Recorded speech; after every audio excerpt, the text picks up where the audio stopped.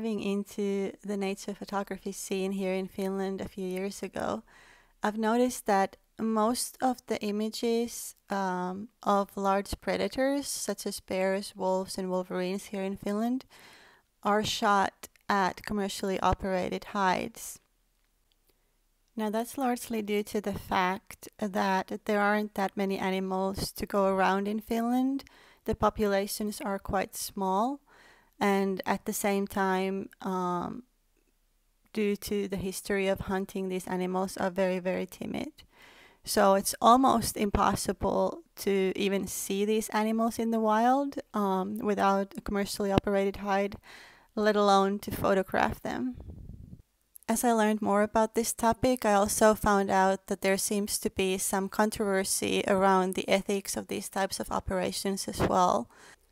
Being new to this type of photography done from a commercial hide, but then finding out that it is pretty popular, especially there are a lot of foreigners coming to Finland to photograph bears and wolves and wolverines from these hides. And a lot of Finnish nature photographers also take advantage of these places. So being quite new to this scene, I kind of wanted to see for myself what it's all about, so I decided to investigate a little further. And it's been about 6 months now since I made my first visit to a commercial hide.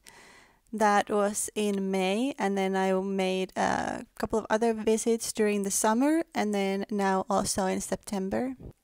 And as I posted about these adventures on my social media channels, I got a lot of questions and people wanted to learn more. So that's what this video is all about. On this video, however, I am not going to dive into the ethics of these types of operations. That is such a wide topic that's probably going to require a whole video just dedicated to that. On the other hand, I will say that there are several of these types of operators in Finland, and obviously there's a lot of variety in how things are done.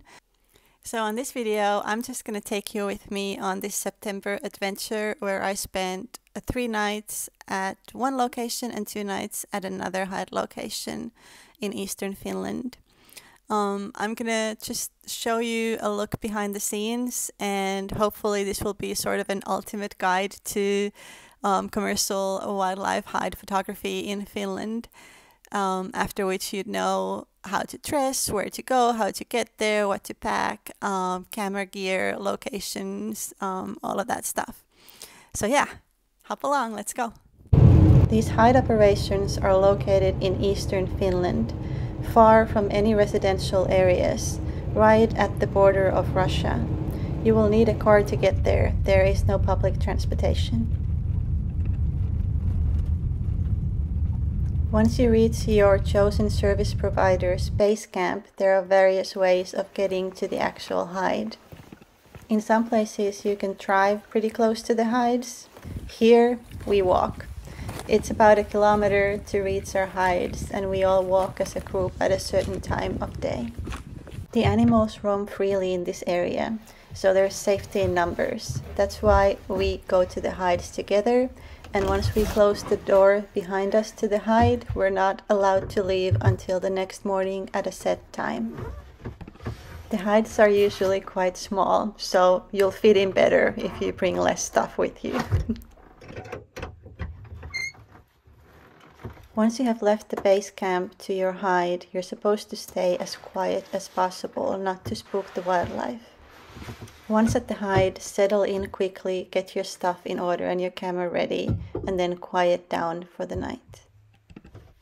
The hides come in all shapes and sizes. Here's one that I spent a night at.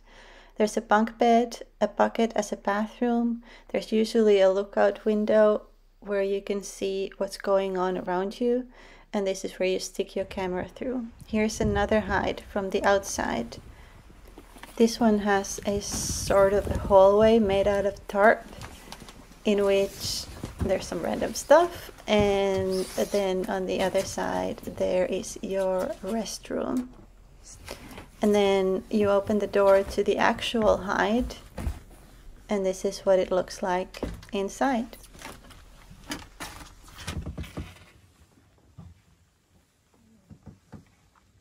Okay, so you've made it to the hide. Now, first things first, set up your camera gear because you never know what's going to happen. So let's go through what you need camera gear wise. You're going to need to bring your own tripod head that you are going to attach to the little table plank at the hide. So you can attach your camera to your tripod head and have its lens sticking out the hide. The hides usually come with a couple of screws so you can attach your tripod head to the plank. There's usually a couple of extra pieces and trinkets as well to help you attach your tripod head to the plank or make it more secure or adjust the height of it. Some places also rent these tripod heads if you don't have your own. They also rent camera gear and lenses. Once you've attached your tripod head to the correct spot, it's time to stick your lens through. It's always a good idea to attach your lens hood to your lens to protect the front element of your lens from the elements once it's outside the hide. It's also a very good idea to remove the lens cap, which is quite annoying if you still got it on and you've got everything set up and there's a bear in front of your hide. Getting your camera set up basically requires for you to stick your hands outside of the hide, which is why once you get your camera set up, it is not recommended that you touch it or remove it until the next morning when you're supposed to leave the hide. About camera gear in general, I think it's best to understand that we are dealing with wildlife. They come and they go as they please, and usually that happens when there's not the best amount of available light. The hides also are very varied in how the wildlife reacts and walks around them. In some places the wildlife might stay really far away, and in some places they might come really, really close to the hide. It's also important to understand that you are going to be stuck in this hide for hours on end, and these hides don't come with electricity. So bring extra batteries that are fully charged for your camera, bring memory cards, and perhaps an extra power bank if you got one. So that being said, the best gear to bring is the gear that handles low light the best and that you know how to use when things happen quickly. So now that you've got your camera all ready to go, it's time to get comfortable. It's good to remember that these places do not come with an AC nor a heating system, and they can be very, very drafty and cold, as well as like a sauna during the summer. I want to be fully focused in viewing and shooting the wildlife, so I need to get comfy. The bra must go. Today it's very cold outside, so I'm putting on layers upon layers of merino wool. It's best to get warm and comfortable in the beginning because you're supposed to stay quiet and you're going to be seated and staying stationary for hours on end trying to nail that shot. The season starts in early spring when there's still snow on the ground and ends in late autumn when the bears head for their little nappy nap of hibernation. At some places you can have a little portable gas heater in your hide, but it's really just best to come prepared for the season and all kinds of weather. And it's always best to get dressed before you get cold, not after. And while you're getting all comfy and settled, don't forget to keep an eye out. Things can happen very fast and the animals can appear out of nowhere and be gone in a second. Now that you've got your camera set up and you've gotten all comfy and arranged everything at an arm's reach so you don't need to move or make extra noise, the waiting begins. In responsibly operated commercial hides, there usually aren't animals just hanging out in large numbers in front of your hide. It's going to be a waiting game. You might see some wildlife, you might not.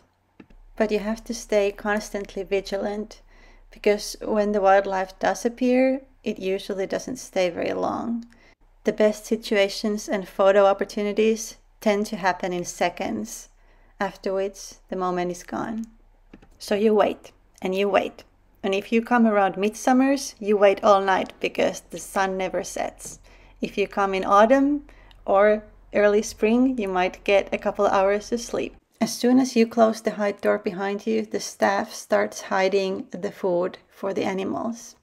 There's a lot of variation between operators on how and what the animals are being fed, but in all of these places there is some feeding going on to get the animals to appear. At this location they only hide a few small pieces of meat, and then we wait.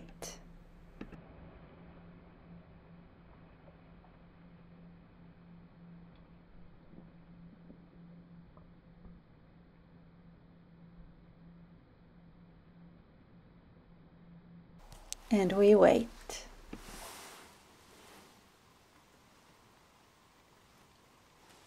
It's a good idea to bring a thermos and some snacks with you for the wait. Because pretty much as soon as you get a warm cup of coffee in front of you, it's time to put it down and let it cool off, because there's a bear. She found the food stash. Let's watch her munch on it a little bit.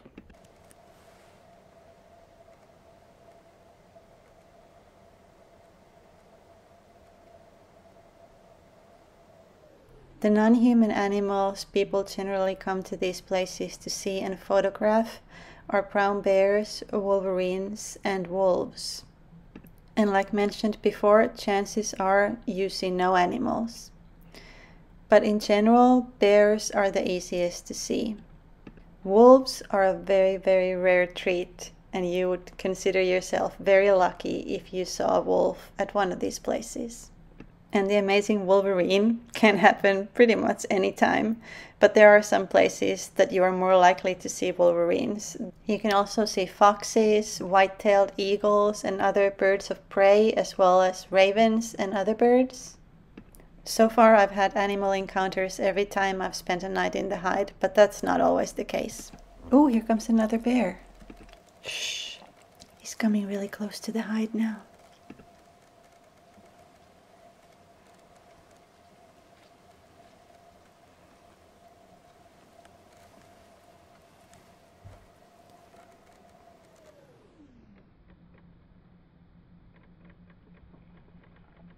Okay, how cool was that? Such a beautiful little bear. The amount of daylight that you have to photograph depends so much on the season during which you choose to visit these hides.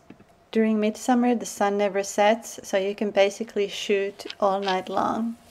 Early spring and late autumn it does get dark at night, but during the early spring when there's still snow on the ground, and especially if it's a moonlit night, you can pretty much shoot all through the night. Depending on the season and your chosen hide operator, you either stay in the hide for the entire night and leave in the morning, or you just go in during the afternoon and then leave around after it gets dark. I've experienced both, and personally I like spending the night in the hide. There is still an opportunity to see something cool during the night. For example, one night I saw northern lights, and there might still be wildlife in the morning. This was a situation that happened on my last night at this location. I really wish that my camera and myself were able to keep up, but things happened really fast and it was already quite dark outside. But what an amazing experience. Just watch.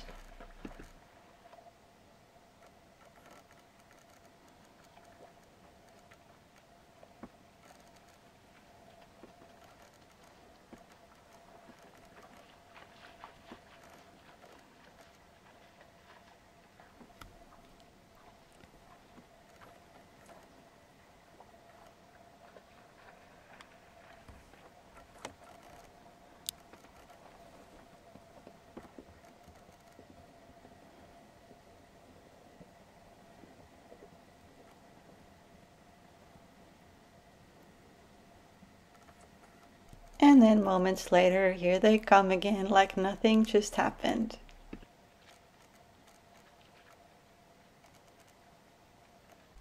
As the darkness begins to fall, it's time to prepare for bed. Some of these hides do have sleeping bags and pillows.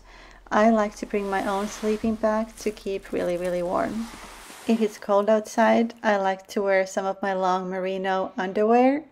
And a good tip, if you're alone, sleep on the top bunk. And if you're with somebody, sleep on the top bunk. Because A, it's warmer up there and the mice won't bother you so much.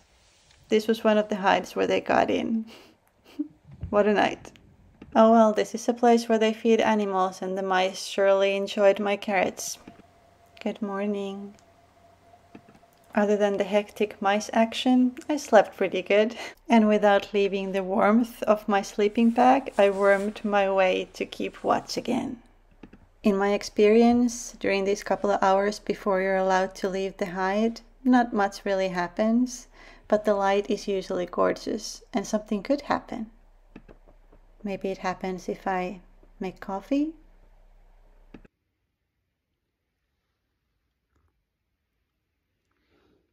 You're supposed to leave the hide in the morning at a set time so that everybody leaves their hides at the same time and you go back as a group. But here I am alone because everybody left before me. No bears though. Thank you so much for being here and watching my video. If you have any questions, please do write them down below or find me on Instagram at Jonnawood or on Facebook at Jonnawood Photo. And if you're interested in going on any workshops with me, going to shoot these beautiful bears with a camera, of course, then do sign up to my email list. That is the surest way that I can reach you when I have put a workshop together. There's been a lot of requests, so I am planning on putting one together hopefully soon. And the email list is really the best way for me to reach you. I'll put the link to the email list where you can sign up in the comments below, so please do that. Thank you again.